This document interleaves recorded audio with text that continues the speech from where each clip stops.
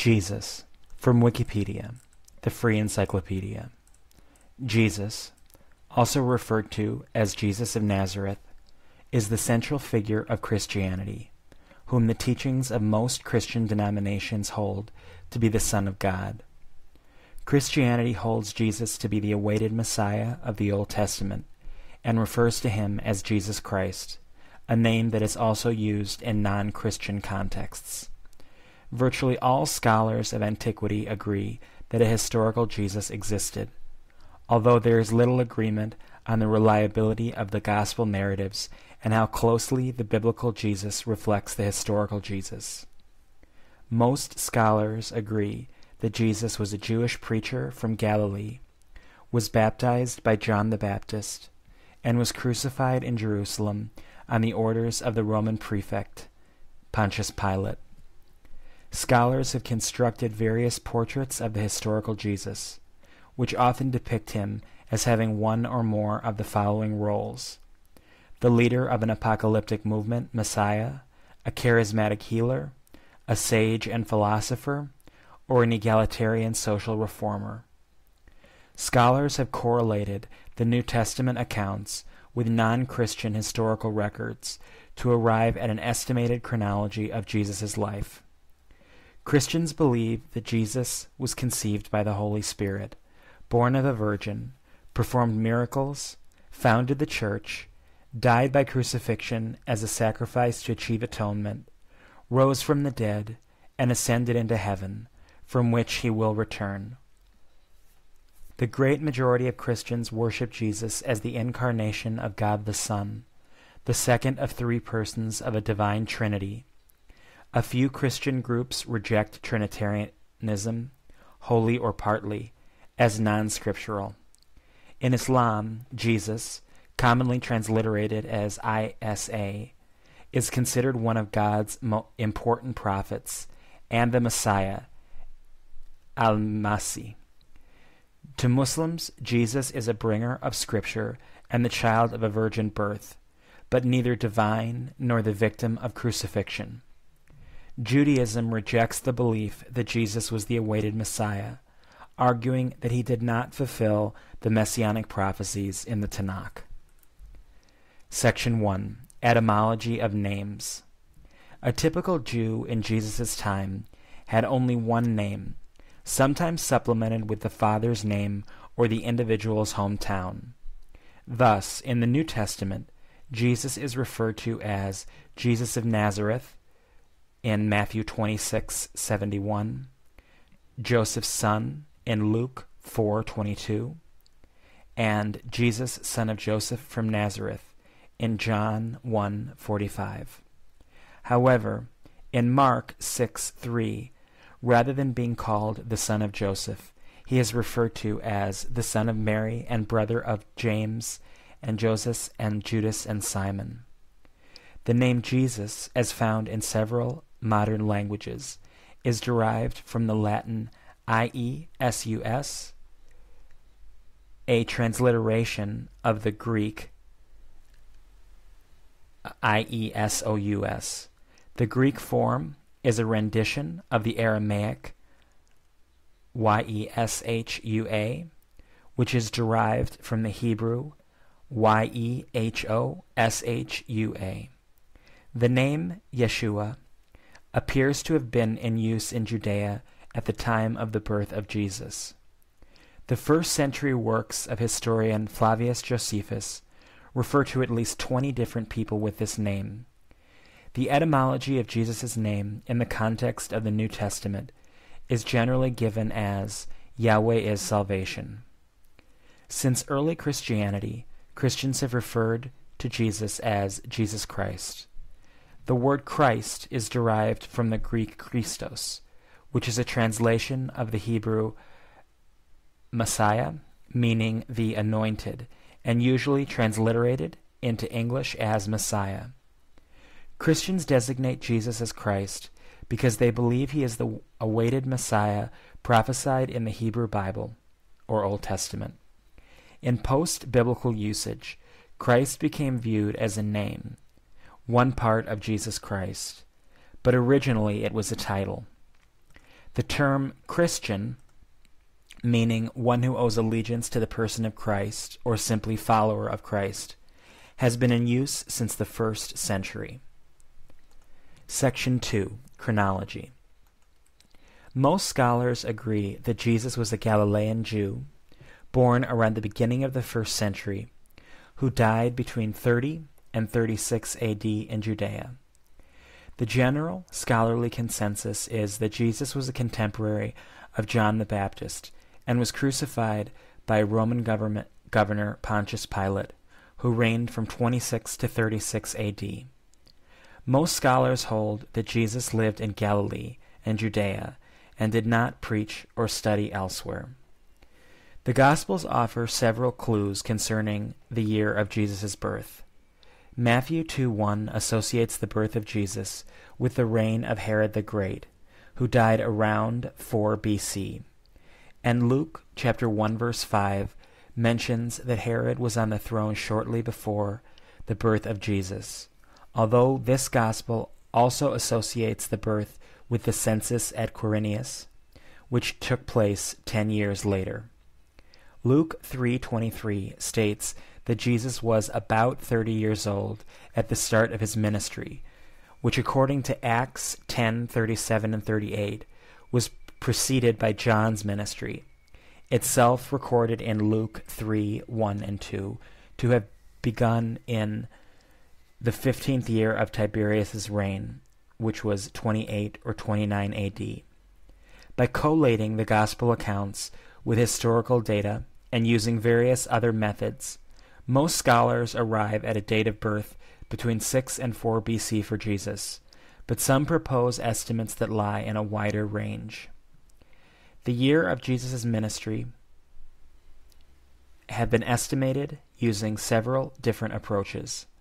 One of these applies the reference in Luke 3:1 and 2, Acts 10:37 and 38, and the dates of Tiberius' reign, which are well known, to give a date of around 28 to 29 AD for the start of Jesus' ministry. Another approach uses the statement about the temple in John 2:13 through 20, which asserts that the temple in Jerusalem was in its 46th year of construction at the start of Jesus' ministry, together with Josephus' statement that the temple's reconstruction was started by Herod in the 18th year of his reign, to estimate a date around 27 to 29 AD. A further method uses the date of the death of John the Baptist and the marriage of Herod Antipas to Herodias, based on the writings of Josephus, and correlates it with Matthew 14:4 and Mark 6:18. Given that most scholars date the marriage of Herod and Herodias as AD 28 through 35, this yields a date about 28 through 29 AD. A number of approaches have been used to estimate the year of the crucifixion of Jesus. Most scholars agree that he died between 30 and 33 AD. The Gospels state that the event occurred during the prefecture of Pilate, the Roman governor of Judea, from 26 to 36 AD. The date for the conversion of Paul, estimated to be 36 through 36 AD, 33 through 36 AD, acts as an upper bound for the date of crucifixion. The date for Paul's conversion and ministry can be determined by analyzing Paul's epistles and the book of Acts. Astronomers since Isaac Newton have tried to estimate the precise date of the crucifixion by analyzing lunar motion and calculating historic dates of Passover, a festival based on the lunisolar Hebrew calendar. The most widely accepted dates derived from this method are April 7th, 30 AD, and April 3rd, 33 AD, both Julian. Section 3. Life and Teachings in the New Testament. The four canonical Gospels, Matthew, Mark, Luke, and John, are the main sources for the biography of Jesus, but other parts of the New Testament, such as the Pauline epistles, which were probably written decades before the Gospels, also include references to key episodes in his life, such as the Last Supper in 1 Corinthians 11:23-26. The Acts of the Apostles, 10:37-38 and 19:4, refers to the earthly ministry of Jesus and its anticipation by John the Baptist. Acts 1:1-11 says more about the ascension of Jesus, also mentioned in 1 Timothy 3:16, than the canonical Gospels do. Some early Christian and Gnostic groups had separate descriptions of the life and teachings of Jesus that are not included in the New Testament. These include the Gospel of Thomas, the Gospel of Peter, and the Apocryphon of James, among many other apocryphal writings. Most scholars consider these much later and less reliable accounts than the canonical Gospels. Section 3.1, Canonical Gospel Accounts. The canonical Gospels are 4 accounts, each written by a different author. The first to be written was the Gospel of Mark, written between 60 and 75 AD, followed by the Gospel of Matthew, 65 through 85 AD, the Gospel of Luke, 65 through 95 AD, and the Gospel of John, 75 through 100 AD. They often differ in content and in the ordering of events. 3 of them, Matthew, Mark, and Luke, are known as the Synoptic Gospels, from the Greek syn, meaning together, and opsis, meaning view. They are similar in content, narrative arrangement, language, and paragraph structure. Scholars generally agree that it is impossible to find any direct literary relationship between the Synoptic Gospels and the Gospel of John. While the flow of some events, such as Jesus' baptism, transfiguration, crucifixion, and interactions with the apostles, are shared among the Synoptic Gospels, incidents such as the transfiguration do not appear in John's Gospel, which also differs on other matters, such as the cleansing of the temple. Most scholars agree that the authors of Matthew and Luke used Mark as a source when writing their Gospels. Matthew and Luke also share some content not found in Mark. To explain this, many scholars believe that in addition to Mark, another source, commonly called the Q source, was used by the 2 authors. According to the majority viewpoint, the Synoptic Gospels are the primary sources of historical information about Jesus. However, not everything contained in the New Testament Gospels is considered to be historically reliable. Elements whose historical authenticity is disputed include the Nativity, the Resurrection, the Ascension, some of Jesus' miracles, and the Sanhedrin trial, among others. Views on the Gospels range from their being inerrant descriptions of the life of Jesus to their providing no historical information about his life.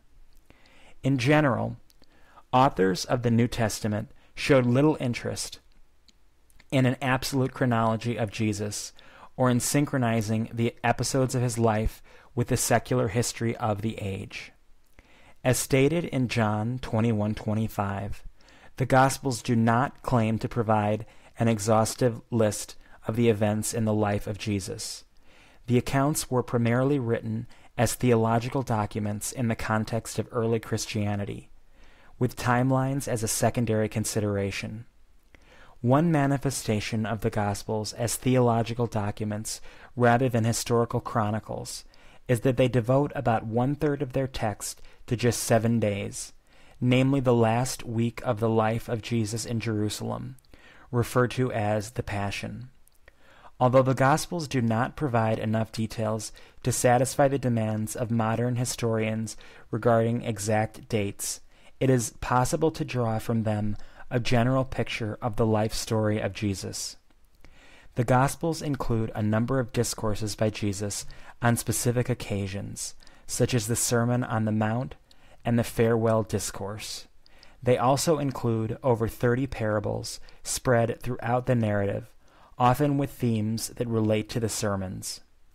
Miracles performed by Jesus make up a large portion of the Gospels. In Mark, 31% of the text is devoted to Jesus' miracles. The Gospel descriptions of Jesus' miracles are often accompanied by records of his teachings.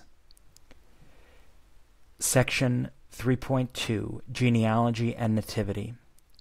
Accounts of the genealogy and nativity of Jesus appear in the New Testament only in the Gospels of Luke and Matthew.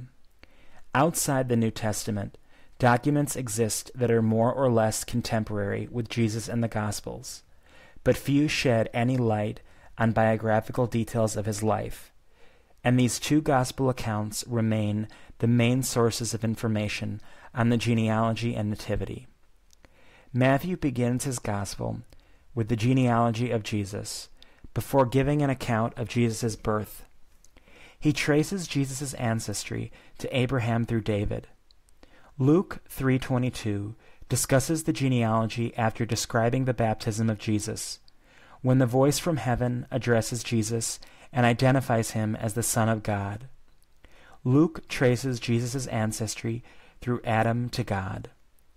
The Nativity is a prominent element in the Gospel of Luke, comprising over 10% of the text and being 3 times as long as Matthew's Nativity text.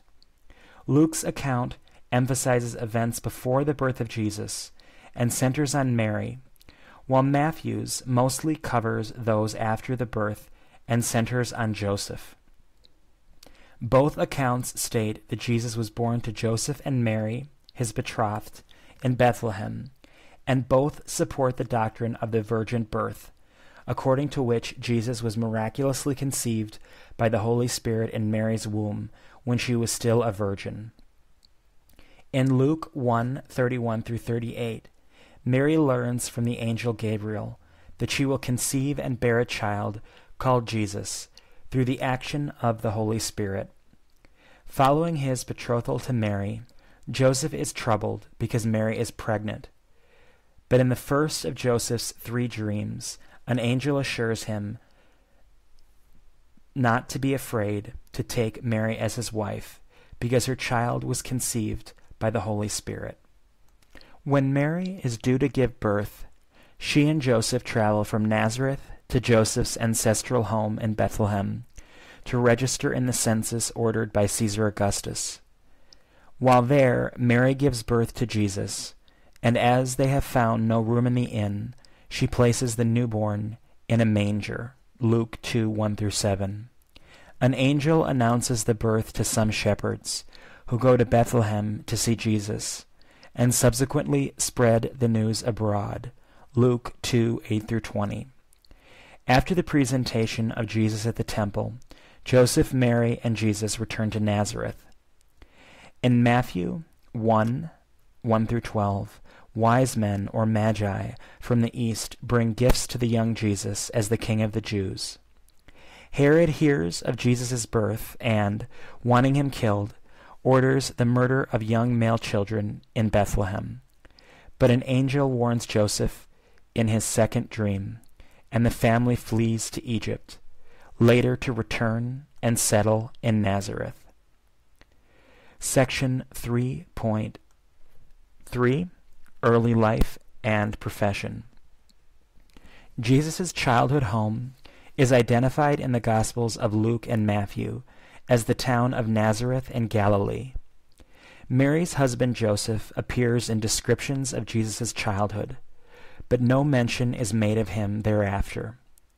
The New Testament books of Matthew, Mark, and Galatians mention Jesus' brothers and sisters, but the Greek word adelphos in these verses has also been translated as kinsman, rather than the more usual brother.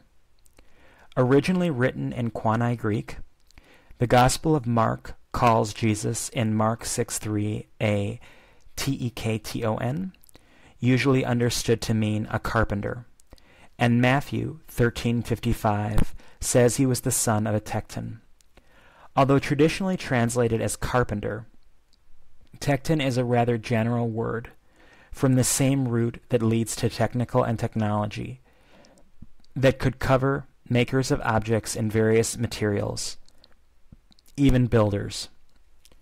Beyond the New Testament accounts, the association of Jesus with woodworking is a constant in the traditions of the 1st and 2nd centuries.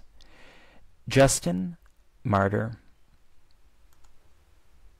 died circa 165, wrote that Jesus made yokes and plows. The Gospels indicate that Jesus could read, paraphrase, and debate Scripture, but this does not imply that he received formal scribal training. Baptism and temptation. The Gospel accounts of the baptism of Jesus are all preceded by information about John the Baptist and his ministry. They show John preaching penance and repentance for the remission of sins and encouraging the giving of alms to the poor, Luke 3:11, as he baptized people in the area of the river Jordan around Perea at about the time when Jesus began his ministry. The Gospel of John 1:28 initially specifies Bethany across the Jordan, that is, Bethabara and Perea, and later John 3:23 refers to further baptisms in Aenon because water was abundant there. In the Gospels, John had been foretelling from Luke 3:16 the arrival of someone more powerful than he, and Paul the Apostle also refers to this in Acts 19:4. In Matthew 3:14, on meeting Jesus, the Baptist says, "I need to be baptized by you," but Jesus persuades John to baptize him nonetheless. After he does so, and Jesus emerges from the water, the sky opens, and a voice from heaven states, "This is my Son, the Beloved, with whom I am well pleased." Matthew 3:17. The Holy Spirit then descends upon Jesus as a dove. This is one of the two events described in the Gospels where a voice from heaven calls Jesus Son, the other being the Transfiguration. After the baptism, the Synoptic Gospels describe the temptation of Christ, in which Jesus resisted temptations from the devil while fasting for 40 days and nights in the Judean desert. Jesus' baptism and temptation serve as preparation for his public ministry. The Gospel of John does not mention either event, but does include a testimony by the Baptist where he saw the Spirit descend on Jesus. Section 3.5, Public Ministry. The Gospels present John the Baptist's ministry as the precursor of that of Jesus. Starting with his baptism, Jesus begins his ministry in the countryside of Judea, near the river Jordan, when he is about 30 years old, Luke 3:23. He then travels, preaches, and performs miracles, eventually completing his ministry with the Last Supper with his disciples in Jerusalem. Near the beginning of his ministry, Jesus appoints 12 apostles. In Matthew and Mark, despite Jesus only briefly requesting that they join him, Jesus' first 4 apostles, who were fishermen, are described as immediately consenting and abandoning their nets and boats to do so. Matthew 4:18-22 and Mark 1:16-20. In John, Jesus' first 2 apostles were disciples of John the Baptist. The Baptist sees Jesus and calls him the Lamb of God. The 2 hear this and follow Jesus. In addition to the 12 apostles, the opening of the passage of the Sermon on the Plain identifies a much larger group of people as disciples, Luke 6:17. Also, in Luke 10:1-6, Jesus sends 70 or 72 of his followers in pairs to prepare towns for his prospective visit. They are instructed to accept hospitality, heal the sick, and spread word that the kingdom of God is coming. Scholars divide the ministry of Jesus into several stages. The Galilean ministry begins when Jesus returns to Galilee from the Judean desert after rebuffing the temptation of Satan. Jesus preaches around Galilee, and in Matthew 4:18-20, his first disciples, who will eventually form the core of the early church, encounter him and begin to travel with him. This period includes the Sermon on the Mount, one of Jesus' major discourses, as well as the calming of the storm, the feeding of the 5,000, walking on water, and a number of other miracles and parables. It ends with the confession of Peter and the Transfiguration. As Jesus travels towards Jerusalem in the Praetorian ministry, he returns to the area where he was baptized, about a third of the way down from the Sea of Galilee, along the Jordan. John 10:40-42. The final ministry in Jerusalem begins with Jesus' triumphal entry into the city on Palm Sunday. In the Synoptic Gospels, during that week, Jesus drives the money changers from the temple, and Judas bargains to betray him. This period culminates in the Last Supper and the farewell discourse. Section 3.6, Teachings, Preachings, and Miracles. Commentaries often discuss the teachings of Jesus in terms of his words and works. The words include a number of sermons, as well as parables that appear throughout the narrative of the Synoptic Gospels. The Gospel of John includes no narrative parables. The works include the miracles and other acts performed during Jesus' ministry. Although the canonical Gospels are the major source of the teachings of Jesus, the Pauline epistles provide some of the earliest written accounts. John's Gospel presents the teachings of Jesus not merely as his own preaching, but as divine revelation. John the Baptist, for example, states in John 3:34, "He whom God has sent speaks the words of God, for he gives the Spirit without measure." In John 7:16, Jesus says, "My teaching is not mine, but his who sent me." He asserts the same thing in John 14:10. "Do you not believe that I am in the Father, and the Father is in me? The words that I say to you I do not speak on my own, but the Father who dwells in me does his works."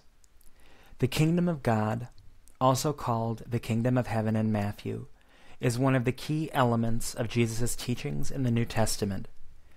Jesus promises inclusion in the kingdom for those who accept his message. He calls people to repent their sins and to devote themselves completely to God. Jesus tells his followers to adhere strictly to Jewish law, although he is perceived by some to have broken the law himself, for example regarding the Sabbath. When asked what the greatest commandment is, Jesus replies, "You shall love the Lord your God with all your heart, and with all your soul, and with all your mind. And a second is like it. You shall love your neighbor as yourself." Matthew 22:37-39. Other ethical teachings of Jesus include loving one's enemies, refraining from hatred and lust, and turning the other cheek. Matthew 5:21-44. In the Gospels, the approximately 30 parables form about one-third of Jesus' recorded teachings. The parables appear within longer sermons and at other places in the narrative. They also contain symbolism, and usually relate the physical world to the spiritual. Common themes in these tales include the kindness and generosity of God and the perils of transgression. Some of his parables, such as the prodigal son, Luke 15:11-32, are relatively simple, while others, such as the growing seed, Mark 4:26-29, are more abstruse. In the Gospel accounts, Jesus devotes a large portion of his ministry performing miracles, especially healings. The four accounts together record about 35 or 36 miracles. The miracles can be classified into two main categories: healing miracles and nature miracles. The healing miracles include cures for physical ailments, exorcisms, and resurrections of the dead. The nature miracles show Jesus' power over nature, including turning water into wine, walking on water, and calming a storm, among others. Jesus states that his miracles are from a divine source. When Jesus' opponents accuse him of performing exorcisms by the power of Beelzebul, the prince of demons, Jesus counters that he performs them by the Spirit of God, Matthew 12:28, or finger of God, Luke 11:20. In John, Jesus' miracles are described as signs performed to prove his mission and divinity. However, in the Synoptics, when asked to give miraculous signs to prove his authority, Jesus refuses. Also, in the Synoptic Gospels, the crowds regularly respond to Jesus' miracles with awe and press on him to heal their sick. In John's Gospel, Jesus is presented as unpressured by the crowds, who often respond to his miracles with trust and faith.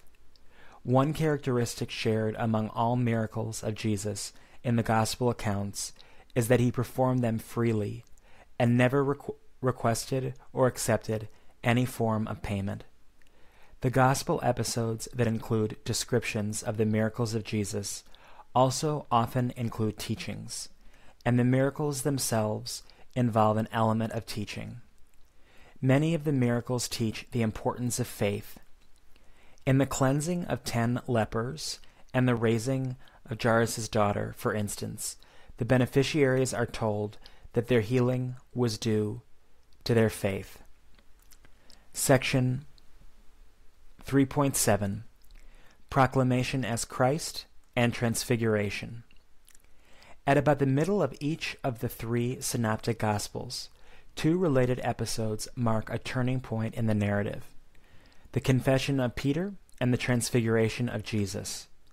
They take place near Caesarea Philippi, just north of the Sea of Galilee, at the beginning of the final journey to Jerusalem that ends in the passion and resurrection of Jesus.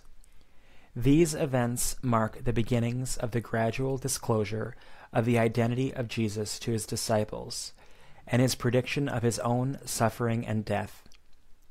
Peter's confession begins as a dialogue between Jesus and his disciples in Matthew 6:13, Mark 8:27, and Luke 9:18. In Matthew, Jesus asks his disciples, "Who do you say I am?" Simon Peter answers, "You are the Messiah, the Son of the living God." Jesus replies, "Blessed are you, Simon of Jonah, for flesh and blood has not revealed this to you, but my Father in heaven." With this blessing, Jesus affirms that the titles Peter ascribes to him are divinely revealed, thus unequivocally declaring himself to be both Christ and the Son of God. The account of the Transfiguration appears in Matthew 17:1-9, Mark 9:2-8, and Luke 9:28-36. Jesus takes Peter and 2 other apostles up on an unnamed mountain, where he was transfigured before them, and his face shone like the sun, and his clothes became dazzling white. A bright cloud appears around them, and a voice from the cloud says, "This is my Son, the Beloved. With him I am well pleased. Listen to him." Matthew 17:1-9.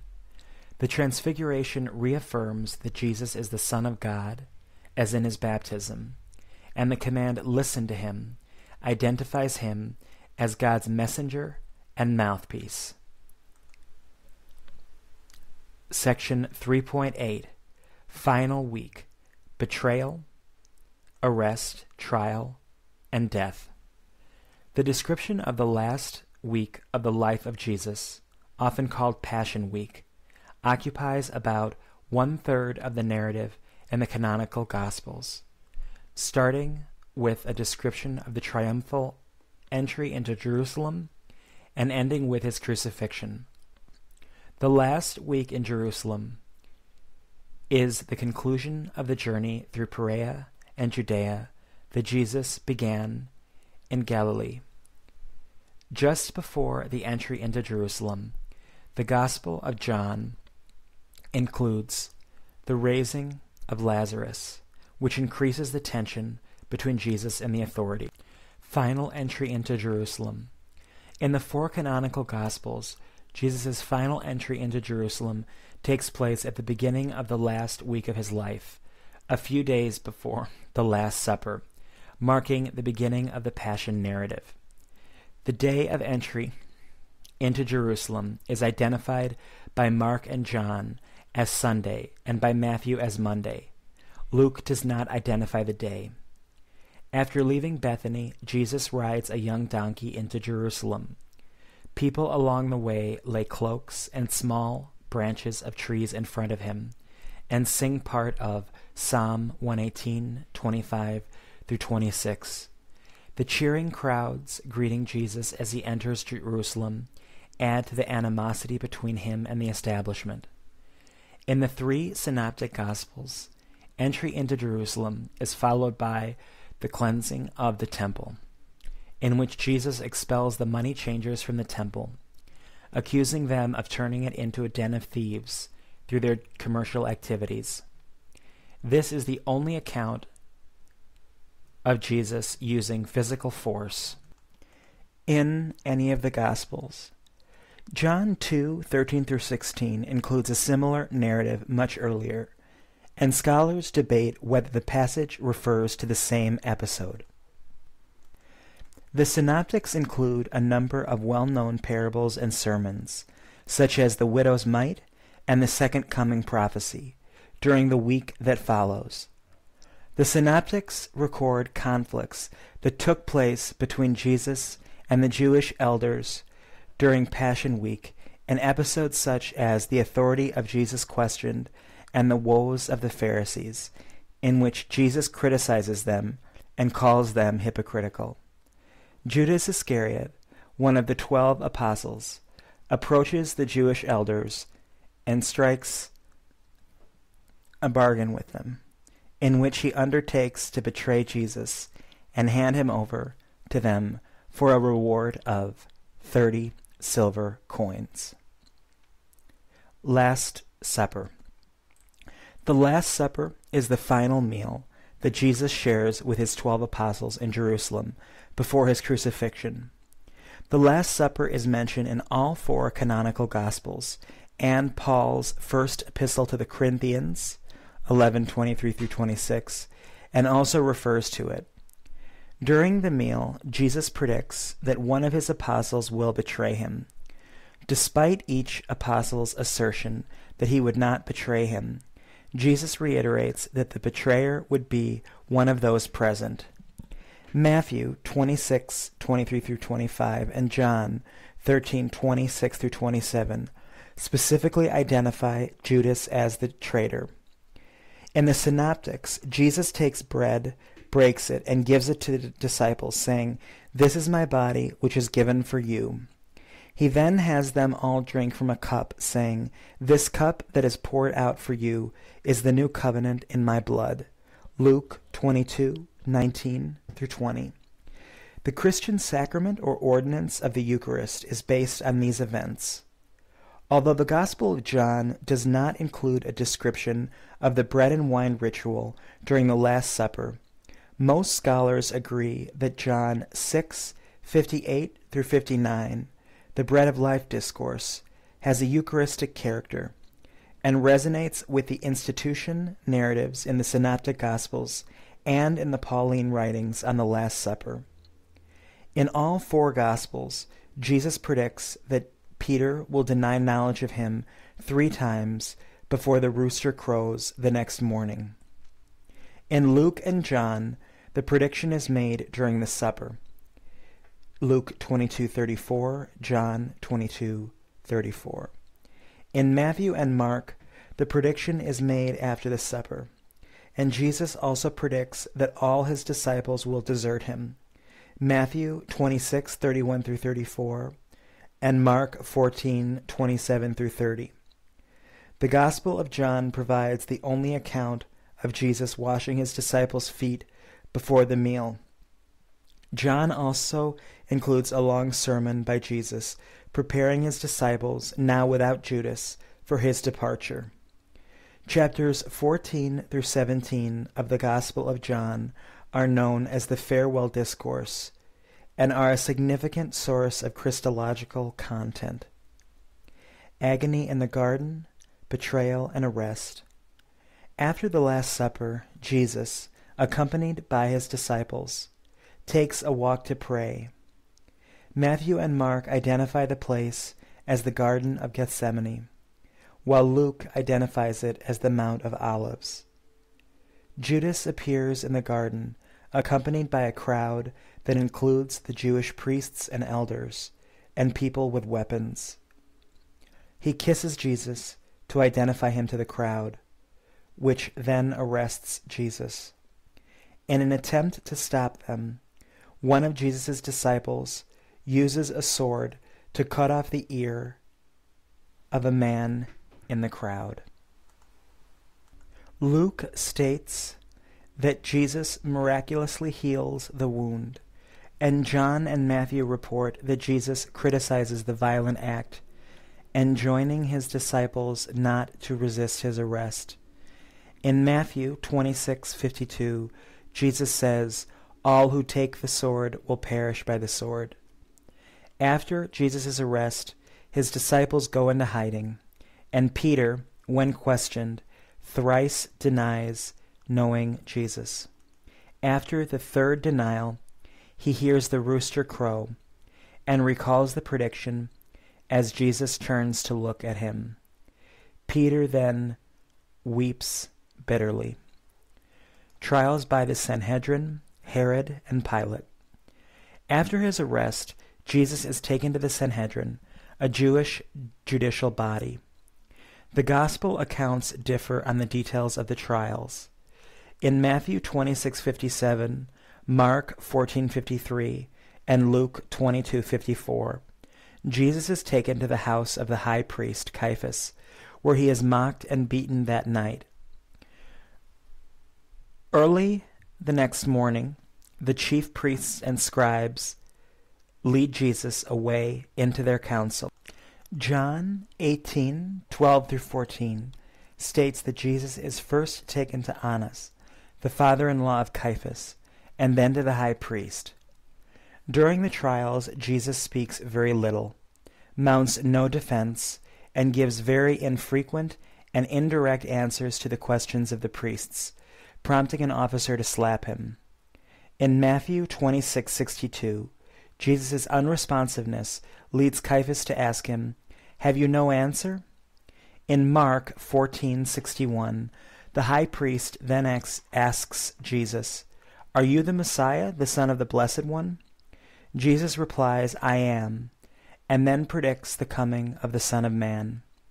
This provokes Caiaphas to tear his own robe in anger and to accuse Jesus of blasphemy.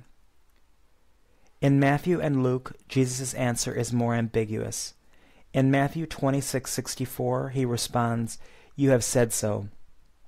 And in Luke 22:70, he says, "You say that I am." Taking Jesus to Pilate's court, the Jewish elders ask Roman governor Pontius Pilate to judge and condemn Jesus, accusing him of claiming to be the king of the Jews. The use of the word king is central to the discussion between Jesus and Pilate. In John 18:36, Jesus states, "My kingdom is not from this world," but he does not unequivocally deny being the king of the Jews. In Luke 23:7-15, Pilate realizes that Jesus is a Galilean, and thus comes under the jurisdiction of Herod Antipas. Pilate sends Jesus to Herod to be tried, but Jesus says almost nothing in response to Herod's questions. Herod and his soldiers mock Jesus, put an expensive robe on him to make him look like a king, and return him to Pilate, who then calls together the Jewish elders and announces that he has not found this man guilty. Observing a Passover custom of the time, Pilate allows one prisoner, chosen by the crowd, to be released. He gives the people a choice between Jesus and a murderer called Barabbas. Persuaded by the elders, Matthew 7:27-20, the mob chooses to release Barabbas and crucify Jesus. Pilate writes a sign that reads, "Jesus of Nazareth, the King of the Jews," abbreviated as INRI in depictions, to be affixed to Jesus' cross, John 19:19, then scourges Jesus and sends him to be crucified. The soldiers place a crown of thorns on Jesus' head and ridicule him as the King of Jews. They beat and taunt him before taking him to Calvary, also called Golgotha, for crucifixion. Crucifixion and burial. Jesus' crucifixion is described in all four canonical Gospels. After the trials, Jesus is led to Calvary, carrying his cross. The route traditionally thought to have been taken is known as the Via Dolorosa.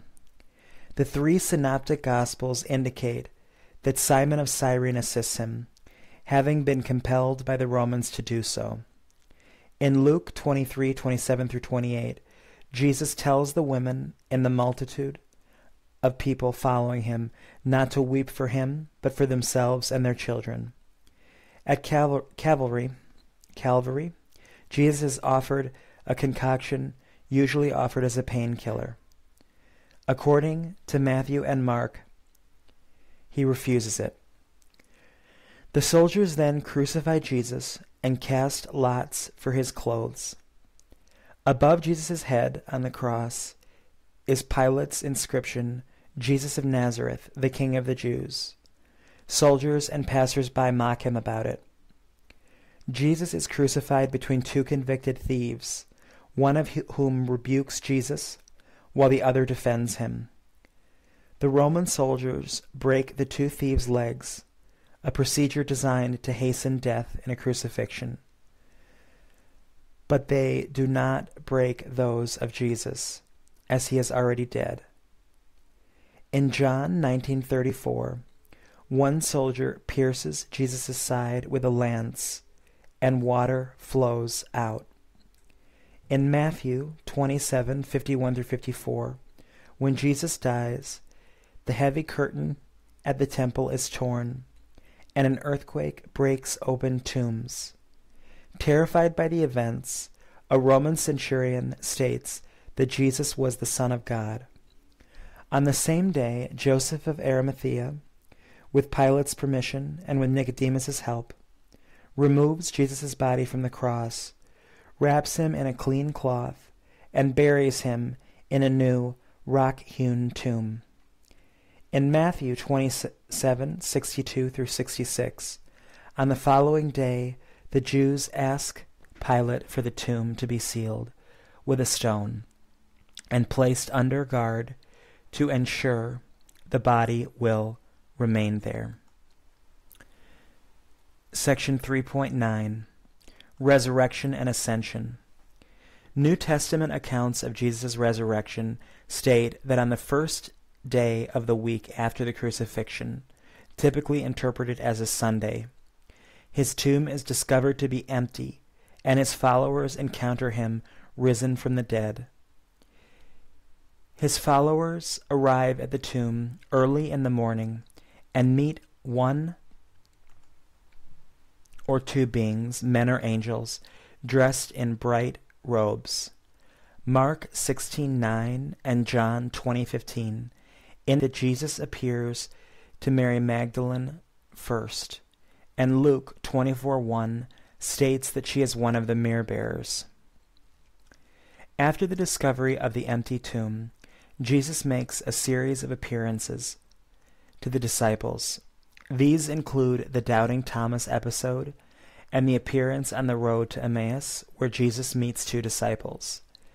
The catch of 153 fish is a miracle by the Sea of Galilee, after which Jesus encourages Peter to serve his followers.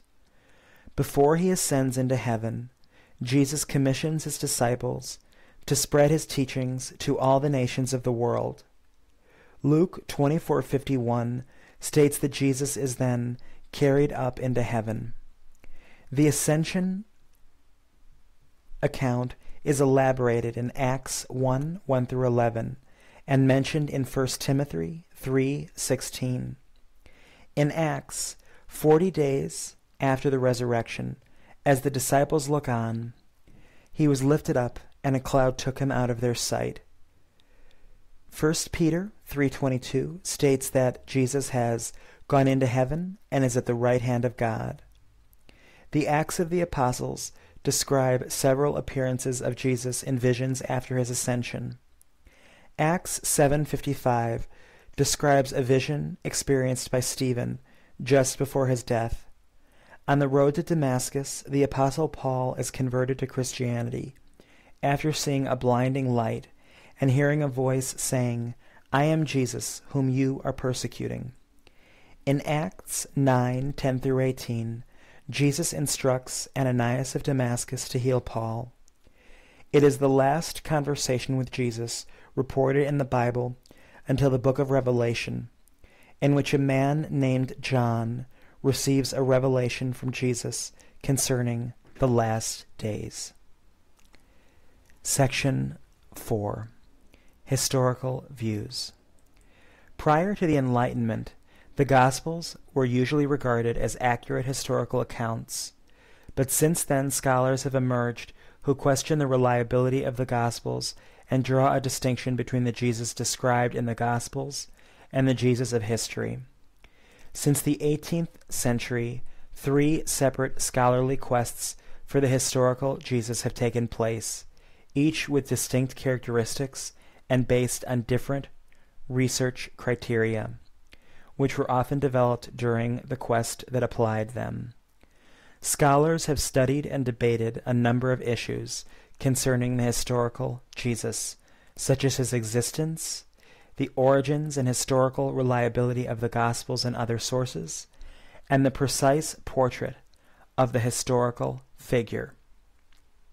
Section 4.1 Existence. The Christ myth theory, which questions the existence of Jesus, appears in the 18th century. Some of its supporters contend that Jesus is a myth invented by early Christians. Supporters of the theory point to the lack of any known written references to Jesus during his lifetime, and to the relative scarcity of non-Christian references to him in the 1st century, which they use to challenge the veracity of the existing accounts of him. Beginning in the 20th century, scholars such as G.A. Wells, Robert M. Price, and Thomas Brodie have presented various arguments to support the Christ myth theory. Today, virtually all scholars of antiquity agree that Jesus existed and regard events such as his baptism and his crucifixion as historical. Robert E. Van Voorst and separately Michael Grant state that biblical scholars and classical historians now regard theories of the non-existence of Jesus as effectively refuted. In response to the argument that the lack of the contemporary references implies that Jesus did not exist, Van Voorst has stated that, as every good student of history knows, such arguments from silence are specially perilous. Arguments from silence generally fail unless a fact is known to the author and is important enough and relevant enough to be mentioned in the context of a document. Bart D. Ehrman argues that although Jesus had a large impact on future generations, his impact on the society of his time was practically nil. It would therefore be unsound to expect contemporary accounts of his deeds. Ehrman says that arguments based on the lack of physical or archaeological evidence of Jesus and of any writings from him are poor, as there is no such evidence of nearly anyone who lived in the 1st century. Teresa Okure writes that the existence of historical figures is established by the analysis of later references to them, rather than by contemporary relics and remnants A number of scholars caution against the use of such arguments from ignorance, and consider them generally inconclusive or fallacious. Douglas Walton states that arguments from ignorance can only lead to sound conclusions in cases where we can assume that our knowledge base is complete. Non-Christian sources used to establish the historical existence of Jesus include the works of first-century historians Josephus and Tacitus. Josephus scholar Louis H. Heldman has stated that few have doubted the genuineness of Josephus's reference to Jesus in Book 20 of the Antiquities of the Jews, and it is disputed only by a small number of scholars. Tacitus referred to Christ in his execution by Pilate in Book 15 of his work Annals. Scholars generally consider Tacitus's reference to the execution of Jesus to be both authentic and of historical value as an independent Roman source. Section 4.2 Historicity of Events. Approaches to the historical reconstruction of the life of Jesus have varied from the maximalist approaches of the 19th century, in which the gospel accounts were accepted as reliable evidence wherever it is possible, to the minimalist approaches of the early 20th century, where hardly anything about Jesus was accepted as historical. In the 1950s, as the second quest for the historical Jesus gathered pace, the minimalist approaches faded away, and in the 21st century, minimalists such as Price are a very small minority. Although a belief in the inerrancy of the Gospels cannot be supported historically, many scholars since the 1980s have held that, beyond the few facts considered to be historically certain, certain other elements of Jesus' life are historically probable. Modern scholarly research on the historical Jesus thus focuses on identifying the most probable elements. Most modern scholars consider Jesus' baptism and crucifixion to be definite historical facts. James D.G. Dunn states that they command almost universal assent and rank so high on the almost impossible to doubt or deny scale of historical facts that they are often the starting points for the study of the historical Jesus. Scholars adduce the criterion of embarrassment, stating that early Christians would not have invented the painful death of their leader, or a baptism that might imply that Jesus committed sins and wanted to repent.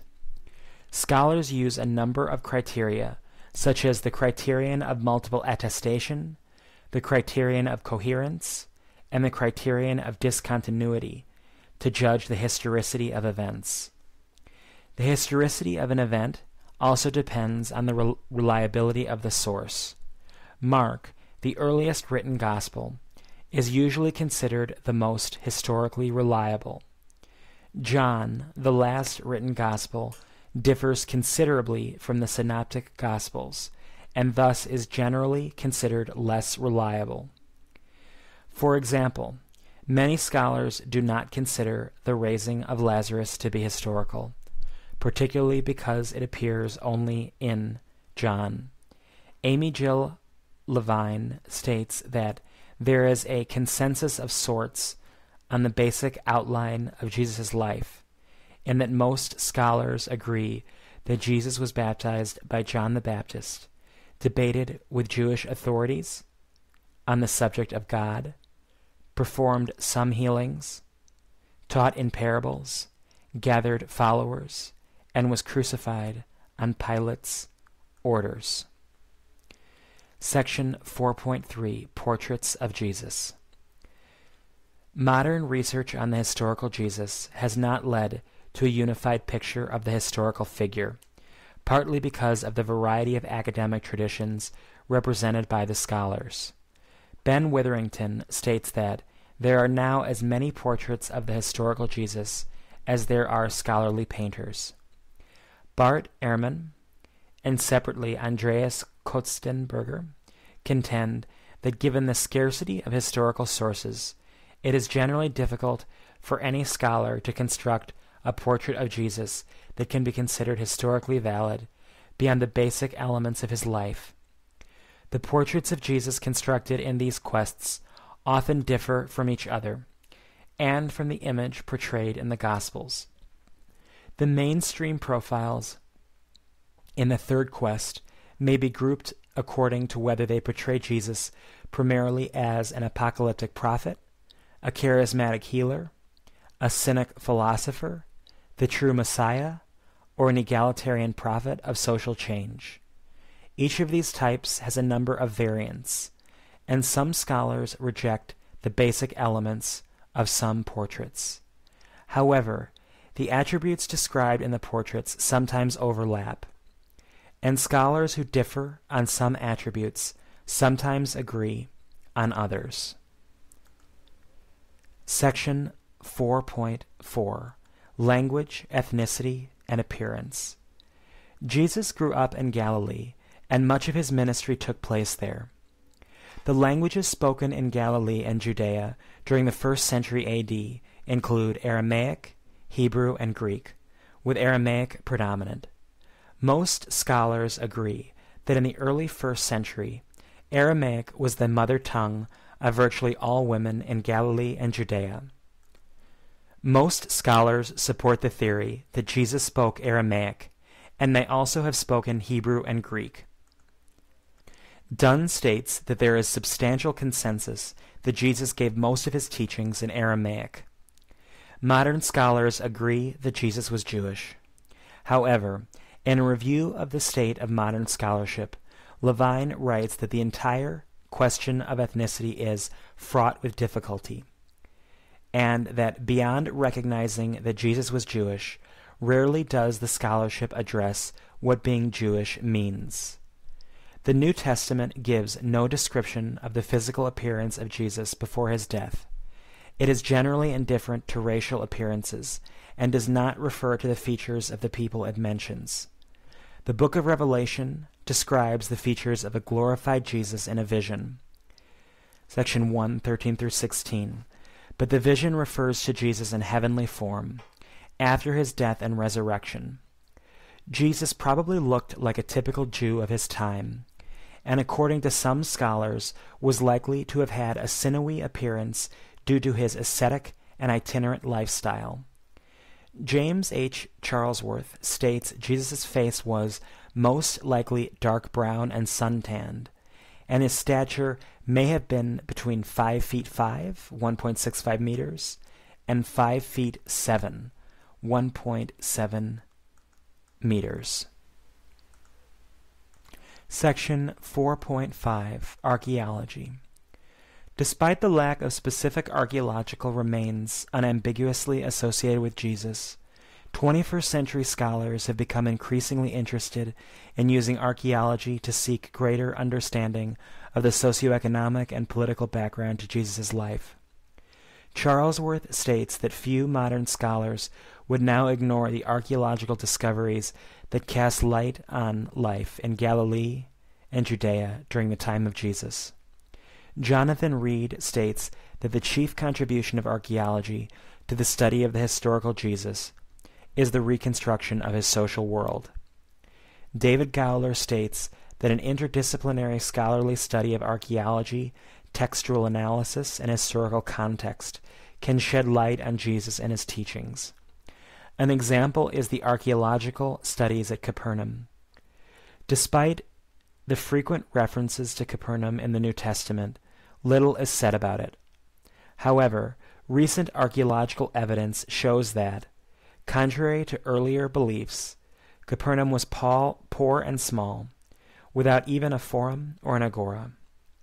This archaeological discovery resonates well with the scholarly view that Jesus advocated reciprocal sharing among the destitute in that area of Galilee.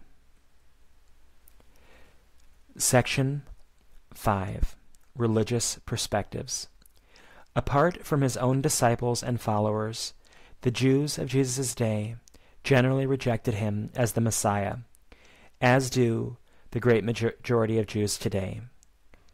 Christian theologians, ecumenical councils, reformers, and others have written extensively about Jesus over the centuries. Christian sects and schisms have often been defined or characterized by their descriptions of Jesus. Meanwhile, Manichaeans, Gnostics, Muslims, Baha'is, and others have found prominent places for Jesus in their religions. Section 5.1 Christian Views. Jesus is the central figure of Christianity. Although Christian views of Jesus vary, it is possible to summarize the key beliefs shared among major denominations as stated in their catechetical or confessional texts. Christian views of Jesus are derived from various sources, including the canonical Gospels and New Testament letters such as Pauline epistles and the Johannine writings. These documents outline the key beliefs held by Christians about Jesus, his divinity, humanity, and earthly life, and that he is the Christ and the Son of God. Despite their many shared beliefs, not all Christian denominations agree on all doctrines, and both major and minor differences on teachings and beliefs have persisted throughout Christianity for centuries. The New Testament states that the resurrection of Jesus is the foundation of the Christian faith. 1 Corinthians 15:12-20. Christians believe that through his death and resurrection, humans can be reconciled with God and are thereby offered salvation and the promise of eternal life.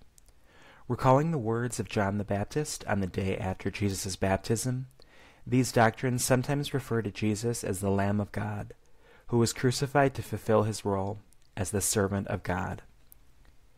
Jesus is thus seen as the last and new Adam, whose obedience contrasts with Adam's disobedience. Christians view Jesus as a role model, whose God-focused life believers are encouraged to imitate. Most Christians believe that Jesus was both human and the Son of God. While there has been theological debate over his nature, Trinitarian Christians generally believe that Jesus is the Logos, God's incarnation, and God the Son, both fully divine and fully human. However, the doctrine of the Trinity is not universally accepted among Christians.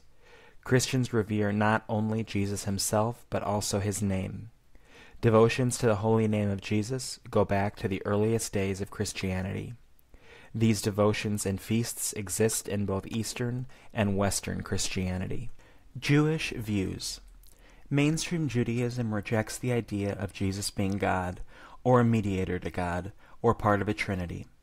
It holds that Jesus is not the Messiah, arguing that he neither fulfilled the messianic prophecies in the Tanakh, nor embodied the personal qualifications of the Messiah. According to Jewish tradition, there were no prophets after Malachi, who delivered his prophecies in the 5th century BC. A group known as Messianic Jews considers Jesus to be the Messiah, but whether this body is a sect of Judaism is disputed. Judaic criticism of Jesus is long-standing. The New Testament states that Jesus was criticized by the Jewish authorities of his time. The Pharisees and scribes criticized Jesus and his disciples for not observing the Mosaic law, for not washing their hands before eating, Mark 7:1-23, Matthew 15:1-20, and for gathering grain on the Sabbath, Mark 2:23-3:6. The Talmud, written and compiled from the 3rd to the 5th century AD, includes stories that some consider to be accounts of Jesus. In one such story, Yeshu HaNozri, Jesus the Christian, a lewd apostate, is executed by the Jewish high court for spreading idolatry and practicing magic. There is a wide spectrum of opinion among scholars concerning these stories. The majority of contemporary historians consider that this material provides no information on the historical Jesus. The Mishnah Torah, a late 12th century work of Jewish law, written by Moses Maimonides, states that Jesus is a stumbling block, who makes the majority of the world to err and serve a God other than the Lord. Islamic views. In Islam, Jesus, Isa, is considered to be a messenger of God Allah, and the Messiah al-Masih, who has sent to guide the children of Israel, Bani Israel, with a new scripture, the Gospel, Injil. Muslims regard the Gospels of the New Testament as inauthentic, and believe that Jesus' original message was lost and that Muhammad came later to restore it. Belief in Jesus and all other messengers of God is a requirement for being a Muslim. The Quran mentions Jesus by name 25 times, more often than Muhammad, and emphasizes that Jesus was a mortal human who, like all other prophets, had been divinely chosen to spread God's message. Islam considers Jesus to be neither the incarnation nor the Son of God. Islamic texts tend to emphasize a strict notion of monotheism, tawhid, and forbid the association of partners with God, which would be idolatry, shirk. The Quran says that Jesus himself never claimed divinity, and predicts that at the Last Judgment, Jesus will deny having ever made such a claim. Quran 5:116. Like all prophets in Islam, Jesus is considered a Muslim, and believed to have preached that his followers should adopt the straight path, as commanded by God. The Quran does not mention Joseph, but does describe the Annunciation to Maryam, by an angel, that she is to give birth to Jesus while remaining a virgin.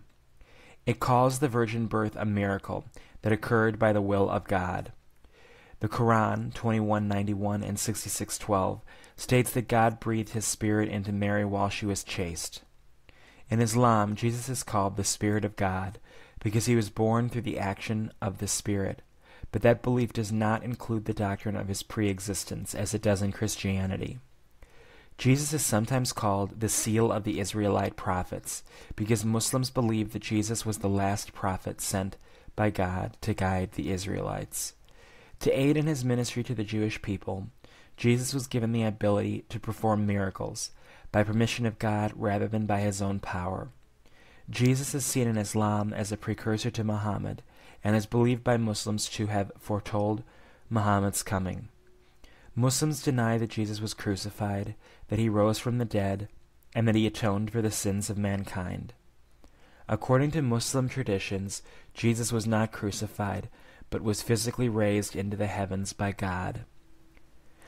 Ahmadiyya Muslims believe that Jesus was a mortal man who survived the crucifixion and died a natural death at the age of 120 in Kashmir. Most Muslims believe that Jesus will return to earth shortly before the Day of Judgment and defeat the Antichrist, Ad-Dajjal. Baha'i views. Baha'i teachings consider Jesus to be a manifestation of God, a Baha'i concept for prophets, intermediaries between God and humanity, serving as messengers and reflecting God's qualities and attributes. The Baha'i concept emphasizes the simultaneous qualities of humanity and divinity. Thus, it is similar to the Christian concept of incarnation. Baha'i thought accepts Jesus as the Son of God. In Baha'i thought, Jesus was a perfect incarnation of God's attributes, but Baha'i teachings reject the idea that divinity was contained with a single human body, stating that, on the contrary, God transcends physical reality. Baha'u'llah, the founder of the Baha'i faith, wrote that since each manifestation of God has the same divine attributes, they can be seen as the spiritual return of all previous manifestations of God, and the appearance of each new manifestation of God inaugurates a religion that supersedes the former ones, a concept known as progressive revelation. Baha'is believe that God's plan unfolds gradually through this process as mankind matures, and that some of the manifestations arrive in specific fulfillment of the missions of previous ones. Thus, Baha'is believe that Baha'u'llah is the promised return of Christ. Baha'i teachings confirm many, but not all, aspects of Jesus as portrayed in the Gospels. Baha'is believe in the virgin birth and in the crucifixion, but see the resurrection and the miracles of Jesus as symbolic. Other views. In Gnosticism, now a largely extinct religion, Jesus was sent from the divine realm and provided the secret knowledge, gnosis, necessary for salvation. Most Gnostics believe that Jesus was a human who became possessed by the Spirit of Christ at his baptism. The Spirit left Jesus' body during the crucifixion, but later raised the body from the dead. Some Gnostics, however, were docetics, believing that Jesus did not have a physical body, but only appeared to have. Manichaeism, a Gnostic sect, accepted Jesus as a prophet, along with Gautama Buddha and Zoroaster. Some Hindus consider Jesus to be an avatar or a sadhu, and point out similarities between Hindu and Jesus' teaching. Paramahansa Yagonada, a Hindu guru, taught that Jesus was the reincarnation of Elisha, and a student of John the Baptist, the reincarnation of Elijah. Some Buddhists, including Tenzin Gyatso, the 14th Dalai Lama, regard Jesus as a bodhisattva who dedicated his life to the welfare of people. The New Age movement entertains a wide variety of views on Jesus. Theosophists, from whom many New Age teachings originate, refer to Jesus as the Master Jesus and believe that Christ, after various incarnations, occupied the body of Jesus. Scientologists recognize Jesus, along with other major religious figures such as Zoroaster, Muhammad, and Buddha, as part of their religious heritage. Atheists reject Jesus' divinity, but many hold a positive estimation of him. Richard Dawkins, for instance, refers to Jesus as a great moral teacher. Critics of Jesus included Celsus in the 2nd century and Porphyry, who wrote a 15-volume attack on Christianity as a whole. In the 19th century, Nietzsche was highly critical of Jesus, whose teachings he considered to be anti-nature in their treatment of topics such as sexuality. In the 20th century, Bertrand Russell wrote in Why I Am Not a Christian that Jesus was not so wise as some other people have been, and he was certainly not superlatively wise. Depictions. Despite the lack of biblical references or historical records, a wide range of depictions of Jesus have appeared during the last 2 millennia, often influenced by cultural settings, political circumstances, and theological contexts. As in other Christian art, the earliest depictions date to the last 2nd or early 3rd century, and surviving images are found in the catacombs of Rome.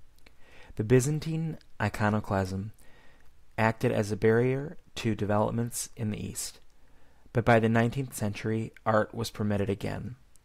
The Transfiguration was a major theme in early Christian art, and every Eastern Orthodox monk who had trained in icon painting had to prove his craft by painting an icon depicting it. The Renaissance brought forth a number of artists who focused on depictions of Jesus. Fra Angelico and others followed Giotto in the systematic development of uncluttered images. The Protestant Reformation brought a revival of aniconism in Christianity, but total prohibition was atypical, and Protestant objections to images have tended to reduce since the 16th century. Although large images are generally avoided, few Protestants now object to book illustrations depicting Jesus. On the other hand, the use of depictions of Jesus is advocated by the leaders of denominations such as Anglicans and Catholics, and is a key element of the Eastern Orthodox tradition. Relics associated with Jesus. Throughout the history of Christianity, a number of relics attributed to Jesus have been claimed and displayed. While some people believe in the authenticity of some relics, others have cast doubt on them. For instance, the 16th century Catholic theologian Erasmus wrote sarcastically about the proliferation of relics and the number of buildings that could have been constructed from the wood claimed to be from the cross used in the crucifixion. Similarly, while experts debate whether Jesus was crucified with 3 nails or with 4, at least 30 holy nails continue to be venerated as relics across Europe. Some relics, such as the purported remnants of the crown of thorns, receive only a modest number of pilgrims, while the Shroud of Turin, which is associated with an an approved Catholic devotion to the holy face of Jesus have received millions, including Pope John Paul II and Pope Benedict XVI. Modern scholarship strongly doubts the authenticity of all relics attributed to Jesus.